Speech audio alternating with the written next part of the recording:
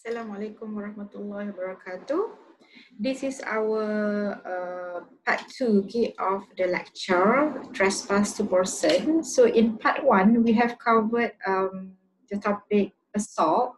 So this is the continuation of part 1, which is meant to cover or to discuss about battery. Okay, so what's the meaning of the word battery here?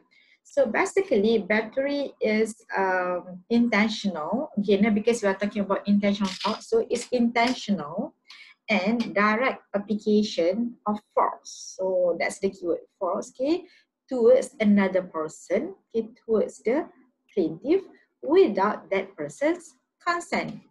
So what's the aim? Okay, what's the objective of the law governing trespass to person, especially battery here? So basically, the law is meant to protect a person's dignity and reputation. Okay, nobody has deserved to be inflicted with unlawful act or force here by another person. Okay, let's move to the elements of battery. If we compare with our previous discussion, there are 3 elements of assault, and for battery also there are 3 elements. Of course, different elements. All right. The first element here is hostile intention, and here is not equated. It's not equivalent with violent. So the word hostile here, you want to know. You are going to discuss after this. And then the second element is direct force. So the first one, hostile intention, all right? And number 2, second element is direct force. And then we proceed with the third one, which is the act is committed without lawful justification. It's not justified to commit or to do such an act. Okay, all right. So we move to the first element. Okay, let's discuss it further. What's the meaning of hostility or hostile touching? Yeah. All right. So to constitute battery, okay, there must be a hostile touching. So the claimant, the plaintiff must prove this element of hostile touching. Okay, the relevant case here is Collins and Wilcox, 1984. Okay, so basically, in this case, all right, it was stated that if the touching was unlawful, so meaning that here it was hostile. So in other words, whatever is hostile, usually it is unlawful. Whatever is unlawful, it is hostile. And then in another case, 3 years later, 1987 here, all right, we have the case of Wilson and Pringle, reported in Queen's Bench here. All right, it involved schoolboys. Plaintiff and defendant, so both of them were schoolboys, schoolmates here, all right, in the same class, all right. So one day, something happened here. What happened? Plaintiff alleged that defendant intentionally jumped onto plaintiff back. I mean, they were playing around in the class, all right? So it causing him to fall, causing plaintiff to fall and injure his hip. So he got injured, during this action here, all right? However, defendant argued that he just pulled the back of plaintiff's shoulder. I think it's something quite common, especially primary school, primary school boys or students, all right? So just pull the back of plaintiff's shoulder, which was actually an act of ordinary horseplay. So it's something which is common, ordinary, among students as between pupils in the same school. So this is basically the defense or the argument on the part of the defendant. So the court held that this is court of appeal decision. It was held that defendant was not liable. So again, meaning that here the court actually agreed with this argument, contention on the part of the defendant. It was just an act of ordinary horseplay. There's no hostile intention when they were playing together. And then in respect of battery, the rule of law here, all right, the court held that in a battery, there must be an intentional touching or contact of plaintiff by defendant, okay?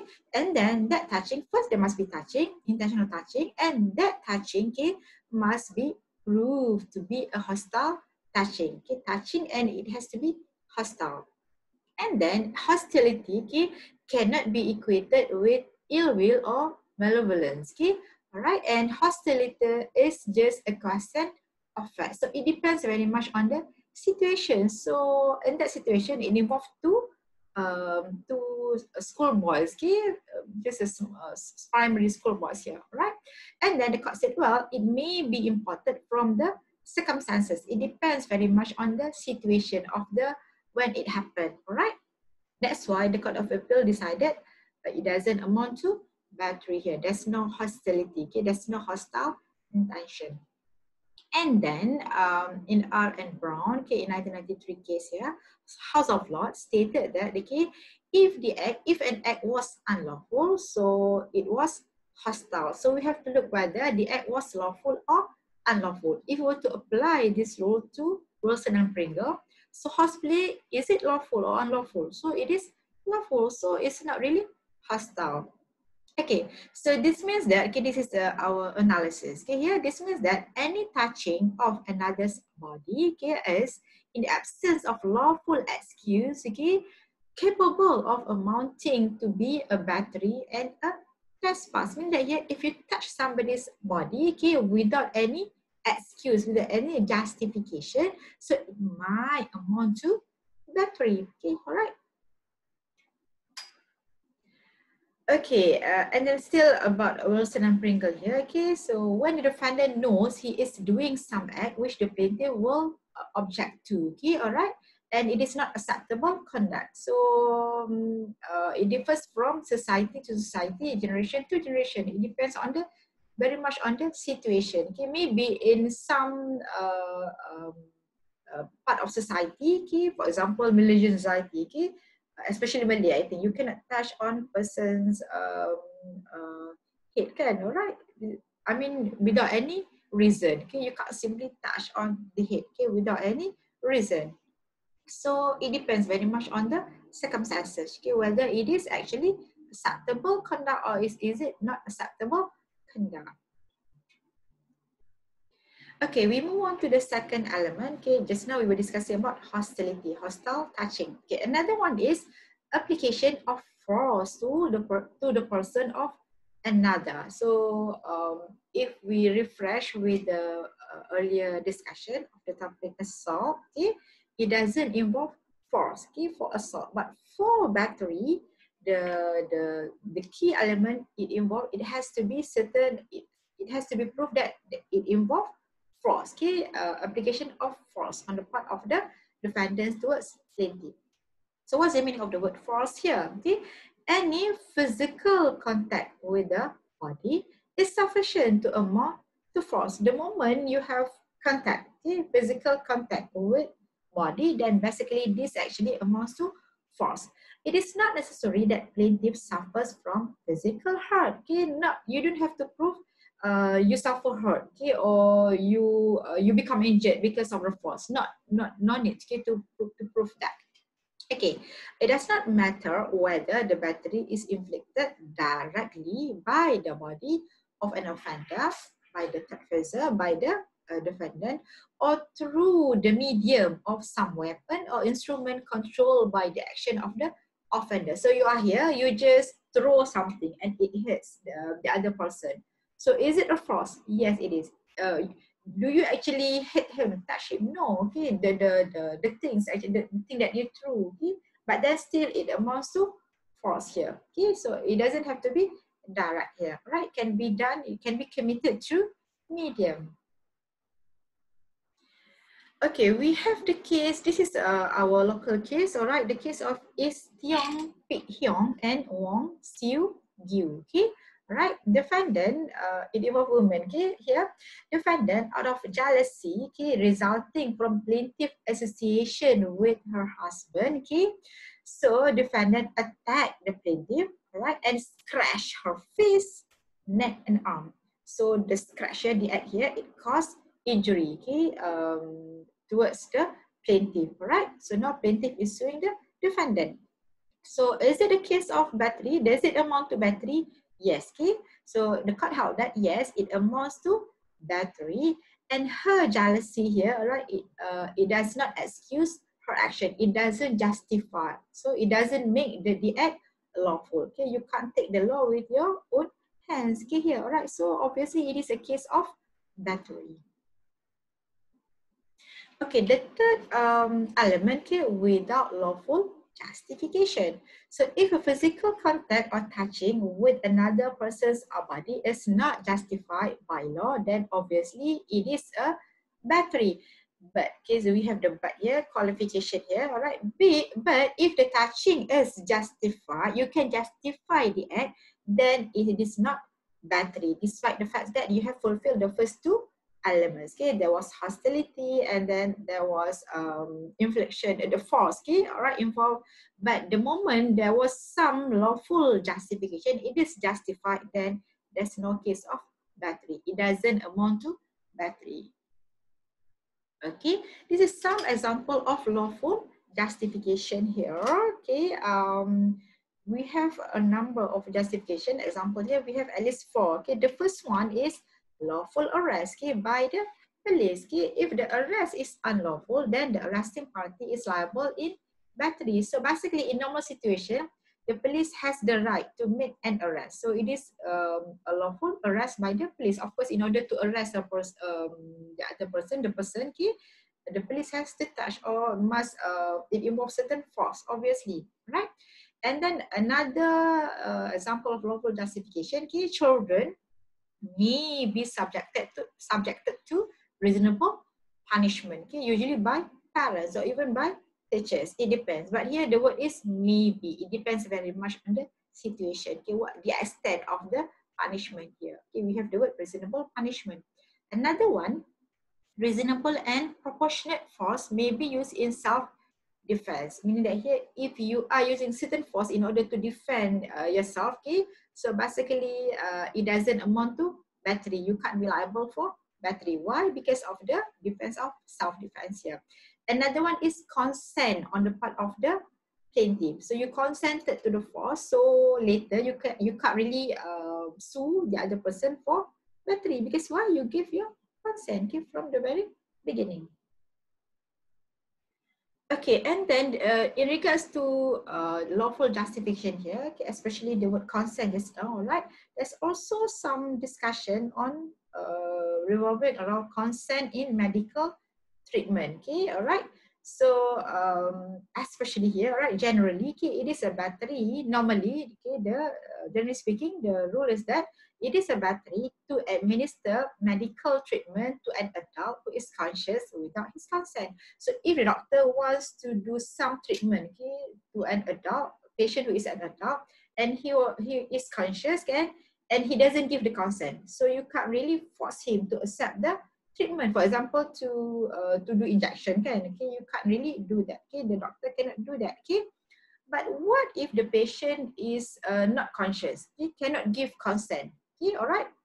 Okay, if the patient is incapable of giving consent, okay, but he nevertheless needs medical operation or treatment, so in that situation, okay, the doctor may treat him without the patient's consent, especially in urgent situation, and it will take time, okay, time consuming to contact relative or to give consent, for example. So in that situation, in order to save lives, so yes, you can proceed without asking for consent, and doctor cannot be liable for battery later. Okay, so the doctor in such a situation, in such circumstances, will not be liable for battery if he proved that the operation, okay, or treatment he carried out was in the best interest of such a patient. So it is necessary, okay, in that particular situation. We have the case of F and West Berkshire Health Authority. Okay, and for Malaysian case, we have the case of Mahmud and Government of Malaysia and another 1974. So it involves police here. Okay, the police get chased after two persons get seen running from the scene. Okay, the police saw two persons, okay, where seizable offense, okay, was reasonably suspected to have been committed. So later when you learn criminal law, okay, there are categories of offences, especially seizable and non-seizable offences. Usually seizable is the more serious one, all right? So despite the repeated warnings here, okay, plaintiff and his companion, the two person here, continue to run away, all right? So it gives the, suspicious situation, okay, right? So the police fired a warning shot, okay, all right.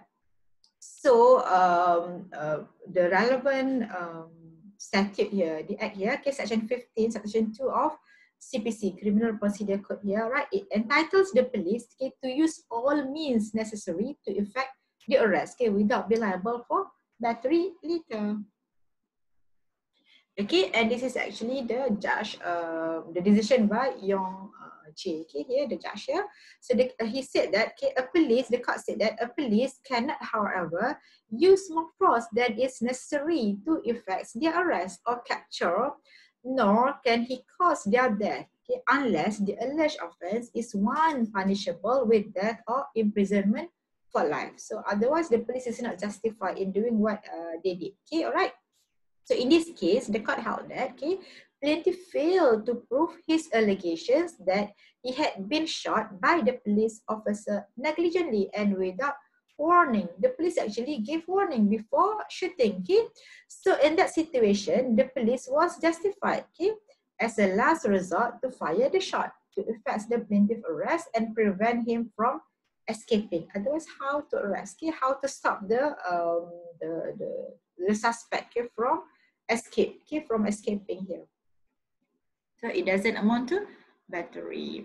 Okay, we have another case also involving police here, Daning bin Laja and KK Haji Tuaran bin Majid here, all right, 1993.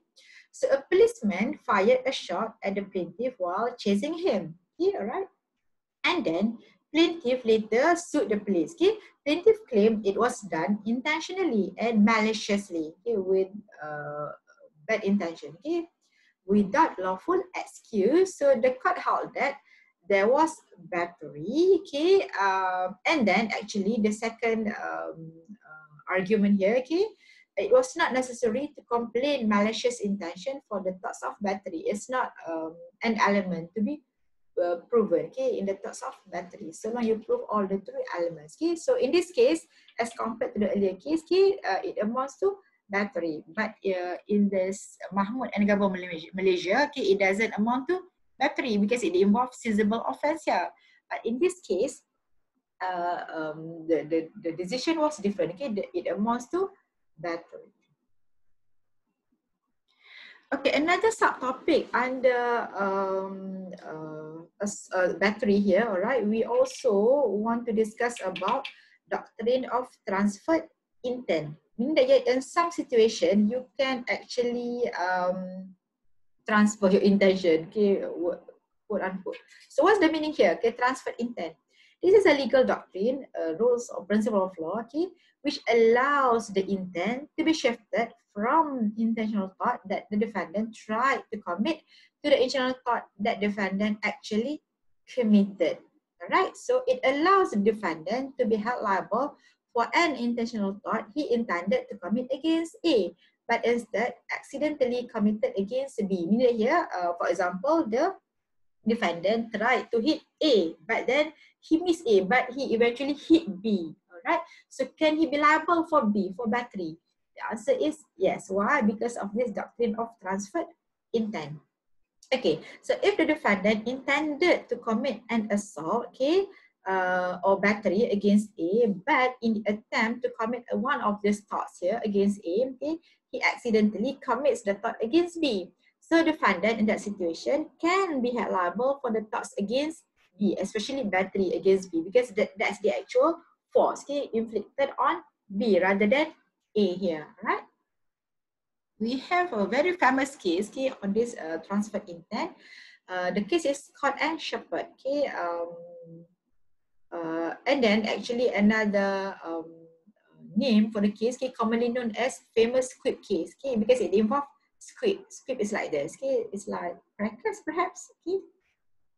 So Shepherd, okay, the defendant here, he tossed a lead squib, okay, into a crowded market, okay, like this crowded market, where it landed on the table of a gingerbread merchant named Yates. So he tossed a squib and then he just threw it, okay, and then it landed on the table of Yates, okay. And Willis, a bystander, because market, so many people crowded, grabbed the squib, okay, and threw it across the market to protect himself and the gingerbread. So he wanted to save Yates and also wanted to save the people nearby. All right, so he just threw the squib away. Okay, unfortunately, okay, the squib landed in the goods of another merchant named Ryle. Okay, so from Shepherd to Yates, okay, Willis took it and then to threw it and then it landed on Ryle's table. Ryle immediately grabbed the squib, okay, and tossed it away, accidentally hitting Scott in the face just as the squib exploded. Can you see that here? Grab and then toss it, okay, and then hitting Scott. That's why now Scott is suing Shepherd, the first one, the first people. I mean, the first person who threw the lead squib here. All right. So because of that, the explosion put out one of Scott's eyes. So it caused a serious injury to Scott here, the plaintiff. All right. So this is the decision, okay, by the court. Majority held that Shepherd was fully liable, okay, because this is the quotation, okay, the judgment by the Gray case, the Chief Justice here. He said, I do not consider the intermediaries. So who are the intermediaries here? All right, Yates, Willis, Ryle here, all right, as free agents. Okay, I mean they shouldn't be held liable. Okay, free agents in the present case. Okay, but actually all of them here were acting under compulsive necessity. It's like you react. I mean that's your automatic reaction. Okay, yeah, compulsive necessity for their own safety and self-preservation. And another judge here, Nars J, he said that, well, I am of the opinion that trespass would well lie in the present case. Natural and probable consequence of the act done by the defendant, by Shepherd here, okay, was injury to somebody. Okay, when they did that, somebody will be hurt, obviously. Okay, and therefore, okay, the act was illegal at common law. So obviously, it is a case of battery. Okay, so now let's compare and contrast assault. So we have covered elements for both assault and battery. Okay, now let's compare, make some comparison of assault and battery. Okay, the first question, can there be an assault without battery? I mean, you want to hit, okay, and then you didn't hit. Okay, is it assault without battery? Or can there be a battery without an assault? You hit, okay, without instilling fear, okay, on the part of the plaintiff, for example. Or can they be both together? Can you prove, okay, in one single action, okay, it amounts to both assault and battery? Okay, so this is the comparison here, battery and assault. So basically, in majority of cases, actually here, all right, usually assault precedes battery. First assault and it amounts to battery. Okay, all right. That is why some say that an assault is an attempted battery. It's about to commit battery. Okay, so battery requires physical contact with another person's body. Okay, you must prove elements of physical contact. Okay, for example, throw water at a person is an assault. But if any drops fall upon him, it is a battery. Okay, the act of throwing, you wanted to throw, okay, so it amounts to assault, okay, because fear on the part of the plaintiff. But then the moment any drops of water, okay, force, okay, involved here, fall upon the other person, okay, the plaintiff, then it amounts to battery. So assault here requires no physical contact or touching. Okay, all right. This is the distinction. Okay, how we distinguish between assault and battery. Okay, and then this is the answer to the earlier question. Okay, there can be battery without any hint of assault. Okay, example, blow from behind inflicted by an unseen person. Because why? There's no fear. Okay? I mean, somebody's hit you from the back, so you cannot see, but there's a force. Okay, all right. So there can also be assault without battery. Okay, where the blow was intercepted or prevented by some third person. You want to hit, but then somebody stopped you. So it's just an assault without battery. Okay, alright. We discussed Stephen and Myers last time. Okay, in a meeting following heated discussion, defendant threatened to hit plaintiff and advanced with a clenched fist. Okay, remember? So others at the meeting stopped him before he could reach the plaintiff. He was being stopped. So he was liable for assault. There's no battery, no actual hitting yet here. Alright, so basically that's all for the topic assault and battery, especially battery, okay, for this part 2 of the lecture. So hopefully you are able to follow the discussion. So we'll stop here. We are going to continue later with false imprisonment. Okay, until then, Assalamualaikum warahmatullahi wabarakatuh.